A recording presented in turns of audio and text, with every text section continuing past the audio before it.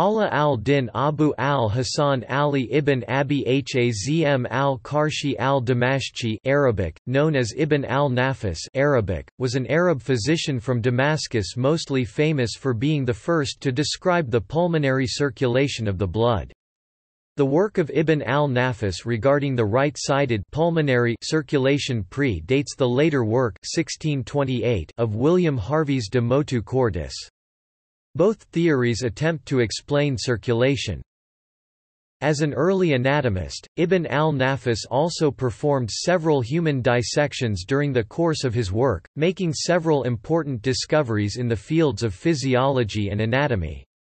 Besides his famous discovery of the pulmonary circulation, he also gave an early insight of the coronary and capillary circulations, a contribution for which he is sometimes described as the father of circulatory physiology. Apart from medicine, Ibn al-Nafis studied jurisprudence, literature and theology. He was an expert on the Shafi'i school of jurisprudence and an expert physician. The number of medical textbooks written by Ibn al-Nafis is estimated at more than 110 volumes.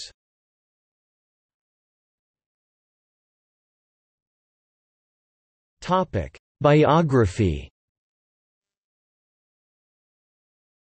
Ibn al-Nafis was born in 1213 to an Arab family probably at a village near Damascus named Karashia, after which his nisbah might be derived. Early in his life, he studied theology, philosophy and literature. Then, at the age of 16, he started studying medicine for more than 10 years at the Nuri Hospital in Damascus, which was founded by the Turkish prince Nur al-Din Muhammad ibn Zanki, in the 12th century. He was contemporary with the famous Damascene physician Ibn Abi Usabiya, and they both were taught by the founder of a medical school in Damascus, al-Dakwar. Ibn Abi Usabiya does not mention Ibn al-Nafis at all in his biographical dictionary, Lives of the Physicians. The seemingly intentional omission could be due to personal animosity or maybe rivalry between the two physicians. In 1236, Ibn al-Nafis, along with some of his colleagues, moved to Egypt under the request of the Ayyubid Sultan al-Kamil. Ibn al-Nafis was appointed as the chief physician at al-Nasiri Hospital, which was founded by Saladin, where he taught and practiced medicine for several years. One of his most notable students was the famous Christian physician Ibn al-Kuf. Ibn al-Nafis also taught jurisprudence at al-Masruriya Madrasa Arabic. His name is found among those of other scholars, which gives insight into how well he was regarded in the study and practice of religious law. Ibn al-Nafis lived most of his life in Egypt, and witnessed several pivotal events like the fall of Baghdad and the rise of Mamluks. He even became the personal physician of the Sultan Baybars and other prominent political leaders, thus showcasing himself as an authority among practitioners of medicine. Later in his life, when he was 74 old, Ibn al-Nafis was appointed as the chief physician of the newly founded al-Mansuri Hospital, where he worked until the rest of his life. Ibn al-Nafis died in Cairo after some days' sickness. His student Safi Abu al-Fat composed a poem about him. Prior to his death, he donated his house and library to Qalawun Hospital, or, as it was also known, the House of Recovery.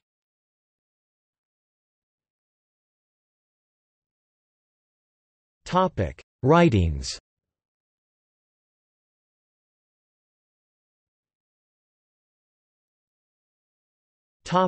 The Comprehensive Book on Medicine. The most voluminous of his books is al-Shamil fi al-Tib, the Comprehensive Book on Medicine, which was planned to be an encyclopedia comprising 300 volumes. However, Ibn al-Nafis managed to publish only 80 before his death, and the work was left incomplete. Despite this fact, the work is considered one of the largest medical encyclopedias ever written by one person, and it gave a complete summary of the medical knowledge in the Islamic world at the time. Ibn al-Nafis bequeathed his encyclopedia along with all of his library to the Mansouri Hospital where he had worked before his death. Along the time, much of the encyclopedia volumes got lost or dispersed all over the world, with only 2 volumes still being extant in Egypt. The Egyptian scholar Yusuf Zidane started a project of collecting and examining the extant manuscripts of this work that are catalogued in many libraries around the world, including the Cambridge University Library, the Bodleian Library, and the Lane Medical Library at Stanford University.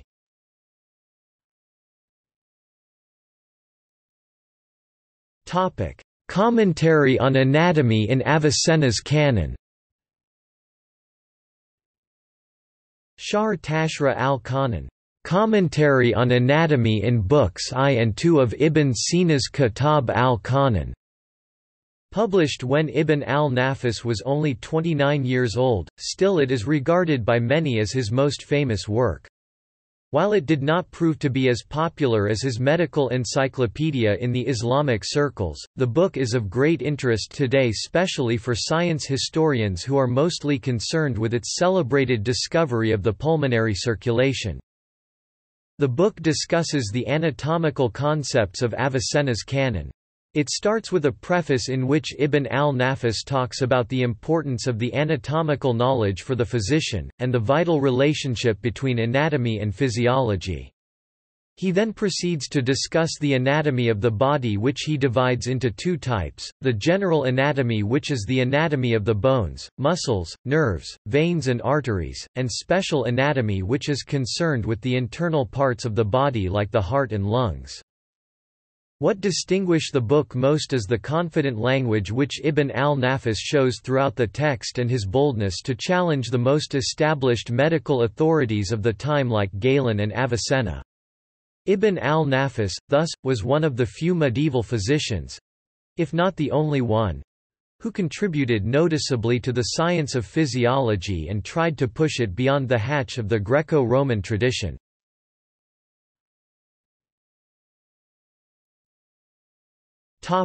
Commentary on Hippocrates' Nature of Man. The particular manuscript of Ibn al-Nafis' commentary on Hippocrates' Nature of Man is preserved by the National Library of Medicine. It is unique and significant because it is the only recorded copy that contains the commentary from Ibn al-Nafis on the Hippocratic treatise on the nature of man. Al-Nafis's commentary on the nature of man is found in Sharh Tabah al-Insan Liber Krat. It offers an idea of medical education during this period, in the form of an ijazah included with the text. This document reveals that Ibn al-Nafis had a student named of Shams al-Dawla Abu al-Fadi ibn Abi al-Hasan al-Masihi, who successfully read and mastered a reading course associated with the treatise, after which al-Masihi received this license from Ibn al-Nafis. Based on evidence from commentaries such as this one, modern scholars know that physicians in this era received a license when they completed a particular part of their training.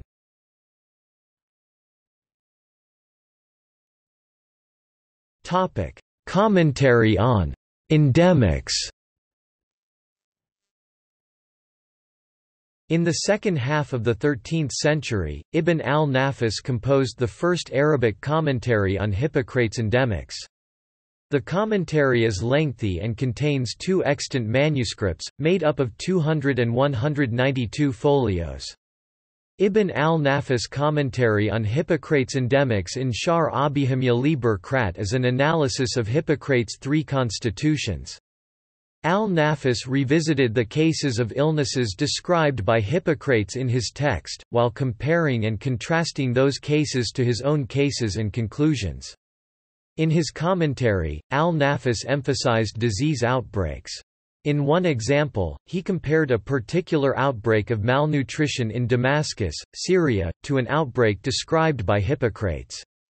Like Hippocrates, al-Nafis constructed an outbreak map and both men concluded that Damascus was the origin of the outbreak.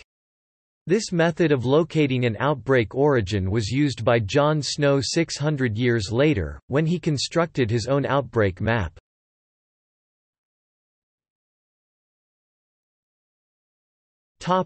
Other works. Ibn al-Nafis also wrote a number of books and commentaries on different topics including on medicine, law, logic, philosophy, theology, grammar and environment.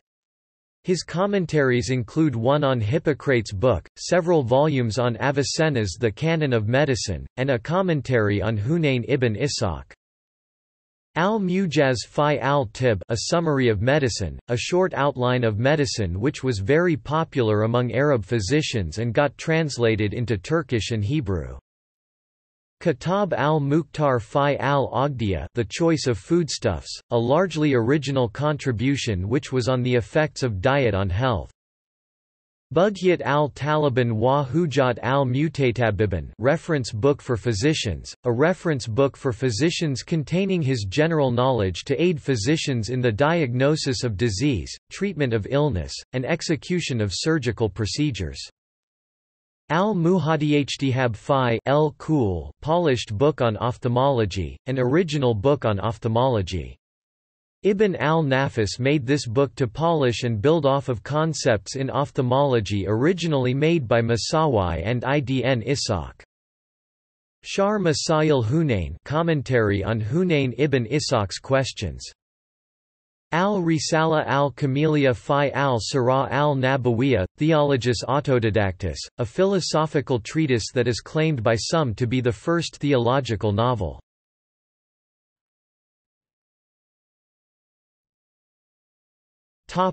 Anatomical discoveries. In 1924, Egyptian physician, Mayo al-Din al-Tawi, discovered a manuscript entitled, Shar Tashra al-Qanan li Ibn Sina, or Commentary on Anatomy in Avicenna's Canon, in the Prussian State Library in Berlin while studying the history of Arabic medicine at the medical faculty of Albert Ludwigs University. This manuscript covers in detail the topics of anatomy, pathology, and physiology. This is the earliest description of pulmonary circulation.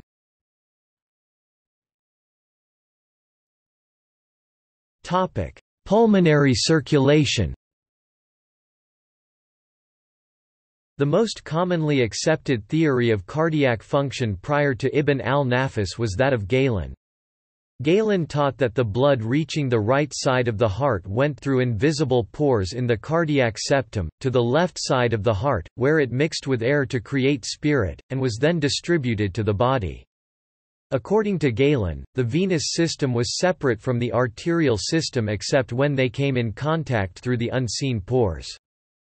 The newly discovered manuscript of Ibn al-Nafis was translated by Max Meyerhoff. It included critiques of Galen's theory, including a discussion on the pores of the heart.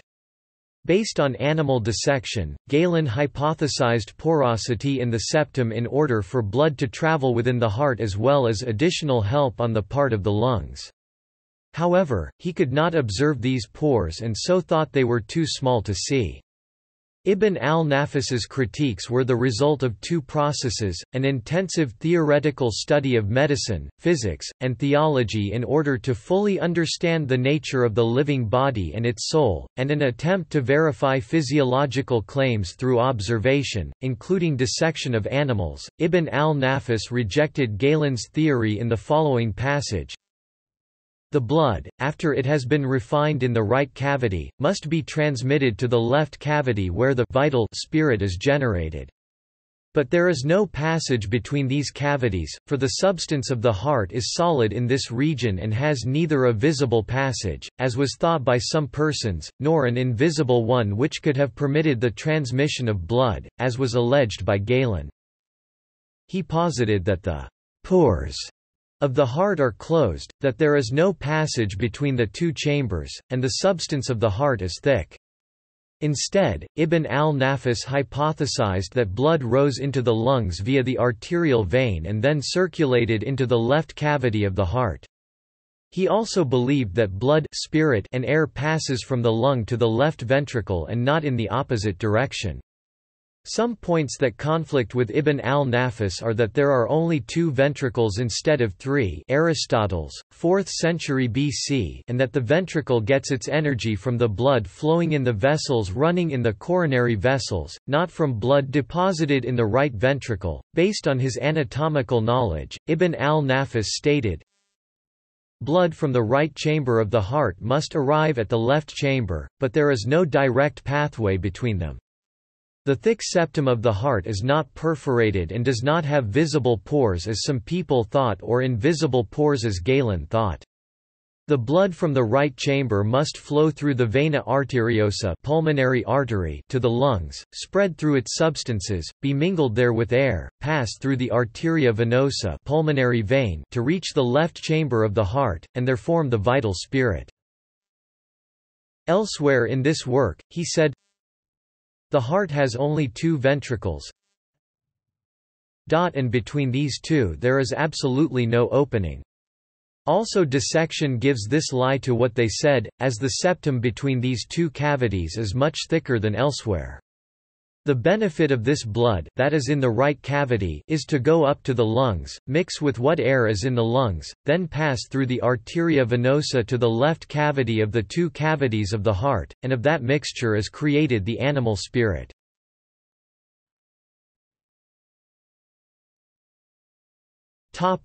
Coronary circulation. Ibn al-Nafis also postulated that nutrients for heart are extracted from the coronary arteries. Again, his Avicenna's statement that the blood that is in the right side is to nourish the heart is not true at all, for the nourishment to the heart is from the blood that goes through the vessels that permeate the body of the heart.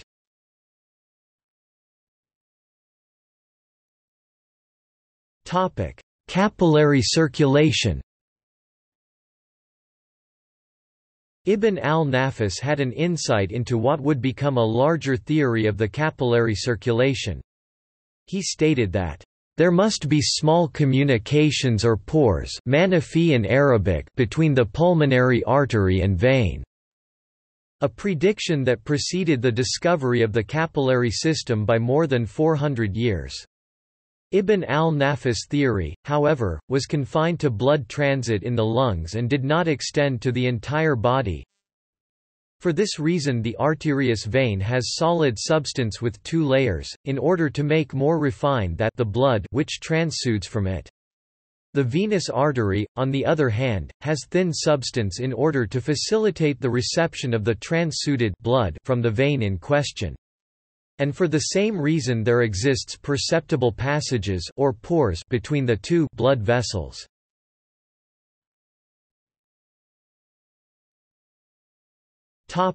Pulsation. Ibn al-Nafis also disagreed with Galen's theory that the heart's pulse is created by the artery's tunics. He believed that the pulse was a direct result of the heartbeat, even observing that the arteries contracted and expanded at different times depending upon their distance from the heart. He also correctly observed that the arteries contract when the heart expands and expand when the heart contracts.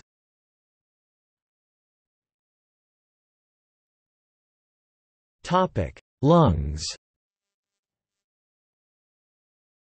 In describing the anatomy of the lungs, Ibn al-Nafis said, "The lungs are composed of parts, one of which is the bronchi, the second, the branches of the arteria venosa, and the third, the branches of the vena arteriosa, all of them connected by loose porous flesh. The need of the lungs for the vena arteriosa is to transport to it the blood that has been thinned and warmed in the heart, so that what seeps through the pores of the branches of this vessel into the alveoli of the lungs may mix with what there is of air therein and combine with it, the resultant composite becoming fit to be spirit when this mixing takes place in the left cavity of the heart. The mixture is carried to the left cavity by the arteria venosa. It is also found that in the lungs, some blood was filtered through the 2 tunics coverings of the vessel that brought blood to the lungs from the heart. Ibn al-Nafis called this vessel the artery-like vein, but we now call it the pulmonary artery.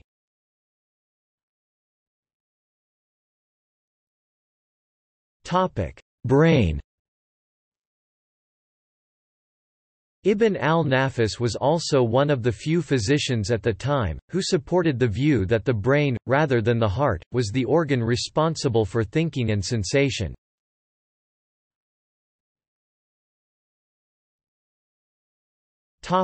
Other medical contributions.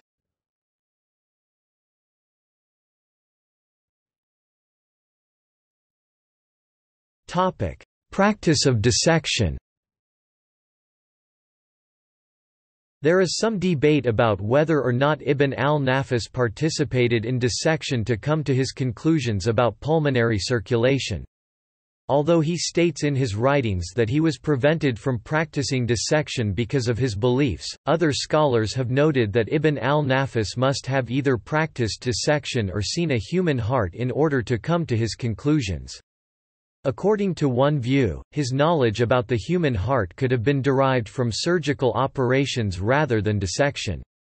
Other comments found in Ibn al-Nafis writings, such as dismissing earlier observations with a reference to dissection as proof, however, support the view that he practiced dissection in order to come to his conclusions about the human heart and pulmonary circulation. Ibn al-Nafis comments to the contrary and the alternate explanations, however, keep his possible practice of dissection in question. During Ibn al-Nafis' studies of the human body, dissection was prohibited by law in Islam, but was not mentioned in any texts on jurisprudence or Islamic tradition. Though many scholars would argue that Ibn al-Nafis would have needed to perform dissection to be able to see pulmonary circulation. Greek physician, Aelius Galenus's book, On the Usefulness of the Parts, explicitly tells his readers to rely on dissection for anatomical knowledge and not rely on books. Thus would give an indication that dissection was not some otherworldly idea but had been looked as an opportunity to better one's knowledge of the human body. In the Commentary of the Anatomy of the Canon of Avicenna, human anatomy experts such as Patrice Le Floch-Prigent and Dominique Delaval, concluded that Ibn al-Nafis used clinical, physiological, and dissection results were used in discovering and describing the pulmonary heart circulation in humans. Through their study on the Commentary of the Anatomy of the Canon of Avicenna, they both concluded that Nafis did indeed use dissection to acquire his results, even though the practice of dissection was banned in Muslim tradition.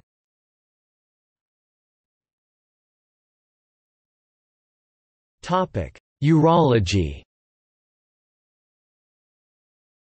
In his book, Al-Mujaz, Ibn al-Nafis distinguishes the difference between kidney stone and bladder stones. He does this by their pathogenesis and clinical picture. He also discussed the difference between kidney and bladder infections, different types of inflammatory and non-inflammatory renal swellings, the conservative management of renal stones and commonly used and well-known lithotriptic medicaments.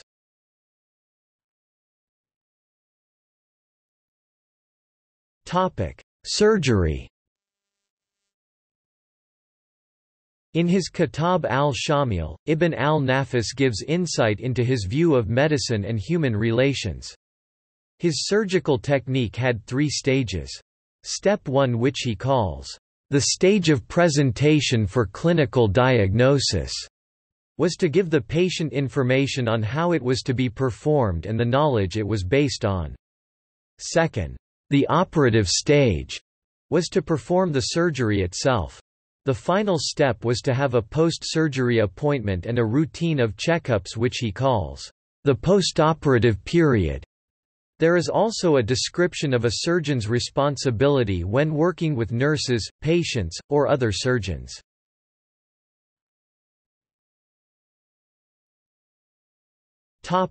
Metabolism. Ibn al-Nafis is also credited with providing the earliest recorded reference for the concept of metabolism. Both the body and its parts are in a continuous state of dissolution and nourishment, so they are inevitably undergoing permanent change.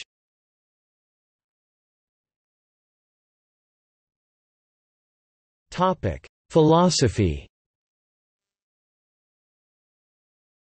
Ibn al-Nafis' philosophical views are mostly known from his philosophical novel, Theologus Autodidactus.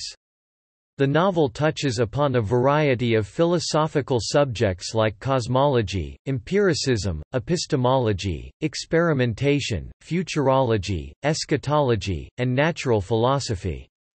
It deals with these themes and others through the story of a feral child on a desert island, and the development of his mind after contact with the outside world.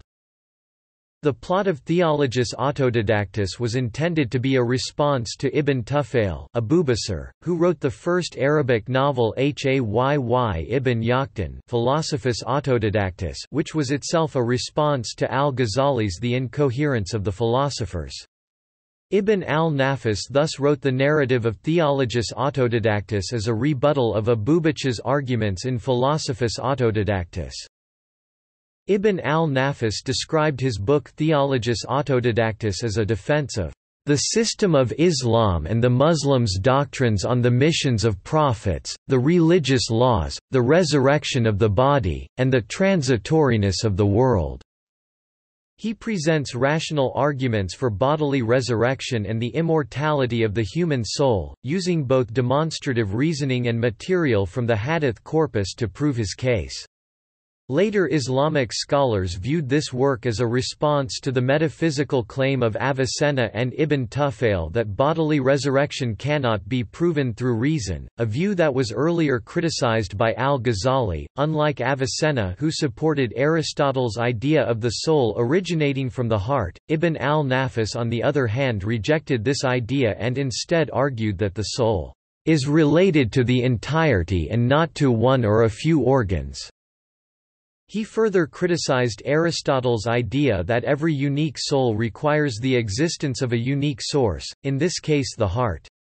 Ibn al-Nafis concluded that, "The soul is related primarily neither to the spirit nor to any organ, but rather to the entire matter whose temperament is prepared to receive that soul."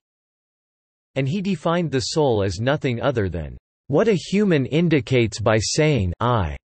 Ibn al-Nafis dealt with Islamic eschatology in some depth in his Theologus Autodidactus, where he rationalized the Islamic view of eschatology using reason and science to explain the events that would occur according to Islamic tradition.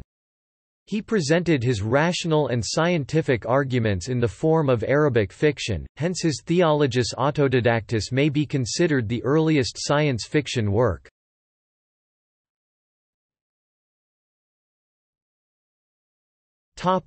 Possible Western influence. There is currently debate over whether Ibn al-Nafis influenced later Western anatomists such as Realdo Colombo and William Harvey. In AD 1344, Khazruni wrote a verbatim copy of Ibn al-Nafis' commentary on Canon in his Sharh al-Kulliyat. In AD 1500, Andrea Alpago returned to Italy after studying in Damascus. In Alpagio's 1547 AD publication of Libellus de Removandis Documentis, Quae Accident in Regimine Sanitatis, there is a Latin translation containing part of Ibn al-Nafis' commentary on Pharmacopoeia. This was published in Venice during its rule over Padua. Harvey arrived in Padua in AD 1597. The debate currently turns on whether these events are causally connected or are historical coincidences.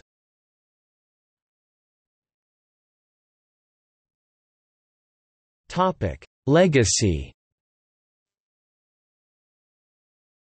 Ibn al-Nafis' mastery of medical sciences, his prolific writings, and also his image as a devout religious scholar left a positive impression on later Muslim biographers and historians, even among conservative ones like al-Dahabi. He had been described as the greatest physician of his time, with some even referring to him as the second Ibn Sina. Years before Ibn al-Nafis was born, Galenic physiology and anatomy dominated the Arabic medical tradition from the time of Hunayn ibn Ishaq AD 809 to 873. Medical authorities at the time seldom challenged the underlying principles of this system. What set al-Nafis apart as a physician was his boldness in challenging Galen's work. In studying yet criticizing the Galenic system, he formed his own medical hypotheses. Ibn al-Nafis' importance in the history of medicine was not fully recognized in the Western circles until quite recently. The majority of his works remained unknown in the West until their rediscovery at the beginning of the 20th century. Since then, a new evaluation of his work has been carried out, with a specific appreciation being given to his physiological observations which were ahead of their time. For science historians, Ibn al-Nafis is sometimes regarded as the greatest physiologist of the Middle Ages. George Sarton, in his Introduction to the History of Science, written about the time Ibn al-Nafis's theory had just been discovered, said, "If the authenticity of Ibn al-Nafis' theory is confirmed, his importance will increase enormously, for he must then be considered one of the main forerunners of William Harvey and the greatest physiologist of the Middle Ages."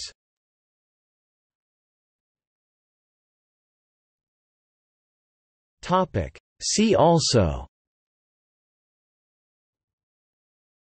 List of Arab scientists and scholars, Medicine in medieval Islam, Theologus Autodidactus.